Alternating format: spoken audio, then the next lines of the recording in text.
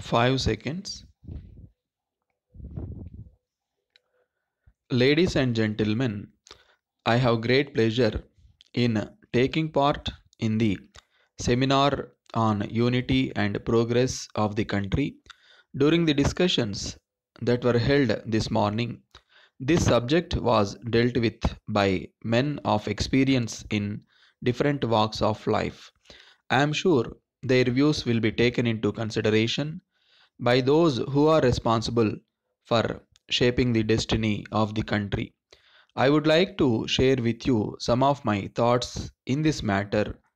In the first place, when we talk of unity, some may wonder why this is talked about over and over again. At a time when we are already united, it is natural for them to think like that. I also agree with them to some extent, but as one who took part in the freedom movement and who is interested in the unity and progress of this country, I request them to look at this matter from a long range point of view because I have a feeling that there are some sections of the society here and there which are trying to disrupt the unity of the country.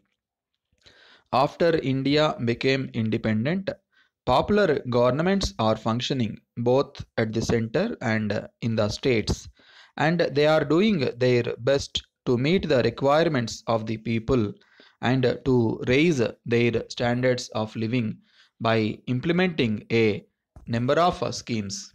In spite of this, due to the growing needs of the people, they expect more and more from the government.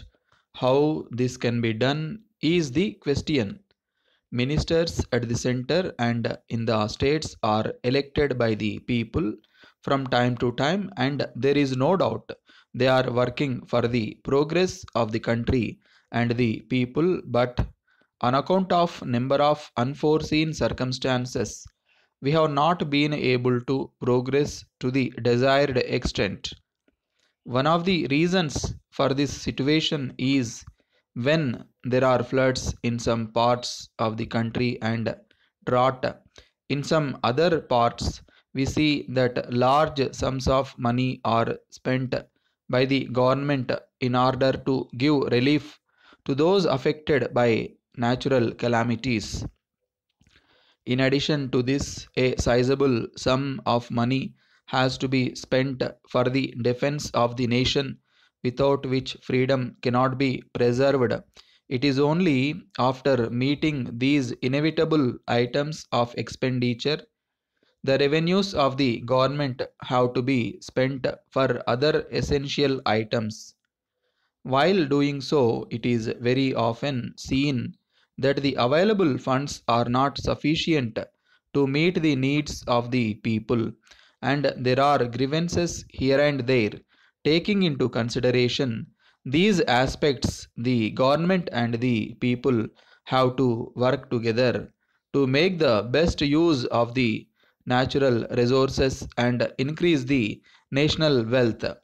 For instance, in areas where there is irrigation facility, we must increase the production of food grains. In areas where there is scope for industrial development, suitable industries have to be started. It is only by such a determined effort the nation can progress. Another matter is that while we have to take advantage of the latest developments taking place in the advanced countries and adopt them, we have to see that in our country, where there is plenty of manpower and vast areas of land available for exploitation, we have to plan in such a manner as to provide work for all our citizens. My view is that in a developing country, we cannot allow anyone to remain idle without doing some useful work or other, because only a nation which is active can progress. Letter dated 10th April 1983 from Thiru, M. Sarathi, Advocate Rajaji Salai, Madras to Messrs. Selvam and Company, Broadway, Madras. Dear Sirs, under instructions from my client Thiru V. Ramaswamy, residing at 4 Ludge Church Road, Madras, I am writing this letter to bring to your notice the following. You are in occupation of the premises owned by my client at 20 Broadway, Madras for the last 10 years. I have to point out that the period of lease had expired last year, and my client wrote to you a number of letters requesting you to vacate and give vacant possession of the building, as the same is required by him for the expansion of his business. You have replied in your last letter that it would not be possible for you to vacate it immediately because it would be difficult to secure a suitable building in the same locality, and have requested for extension of time till the end of this year.